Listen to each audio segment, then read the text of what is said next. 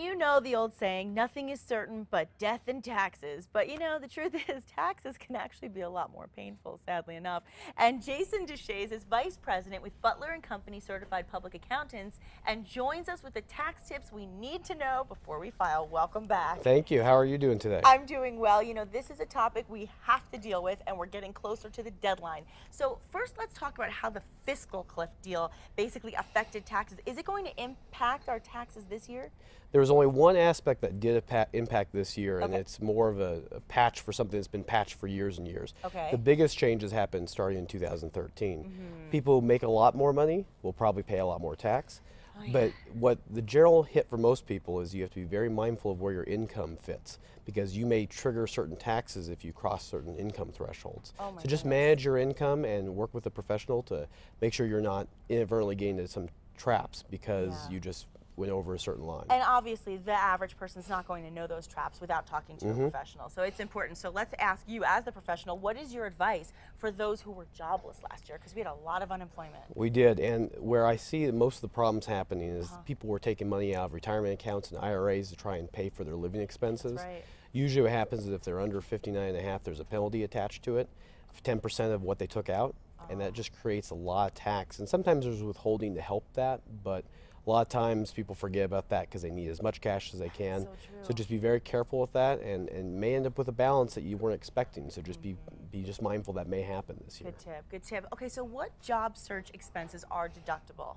It's expenses, so it could be travel, could be the cost of printing resumes and the cost to go interview. Okay. Be very careful though, there's a certain limitation. You have to have more than 2% of your income of these deductions before you get $1 of deduction. So you have to itemize and you have to have this threshold. So it's a little hard to make these things applicable for most people. And it's hard to wait till the last minute because sometimes you forget what these expenses were, so you really should keep track as you go along through the year. So let's talk a little bit about home ownership, because I know a lot of people that own a home say that they have a lot of tax advantages. What are those tax advantages? Well, you can deduct the interest that you pay on the mortgage, and you can deduct the real estate taxes that you pay to the county. Okay. Some cases you can deduct the PMI, which is the private mortgage insurance you may have to pay as part of your mortgage. Okay. Depending on what your income is, you may or may not be able to do that. All right. And because you have those, you can be able to usually deduct your charitable contributions, sometimes medical, all those kind of things. What about for those who sold their homes last year?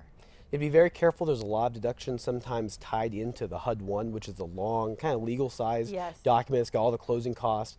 There's some deductions kind of buried in there, so you can be very careful about making sure you look at that, and if you bought a home, looking there too. Okay, now I want to just touch on this before you go, because there are a lot of people dealing with medical bills. Medical bills are a huge expense. So can consumers actually catch a break by any chance when they're filing their taxes with that? Yes and no. There's a 7.5%. Remember we talked about the 2% earlier? Now it's 7.5%. Whoa. So if you made $100,000 and you had $7,500 of medical expenses, you still couldn't deduct them. It's only what's above that threshold.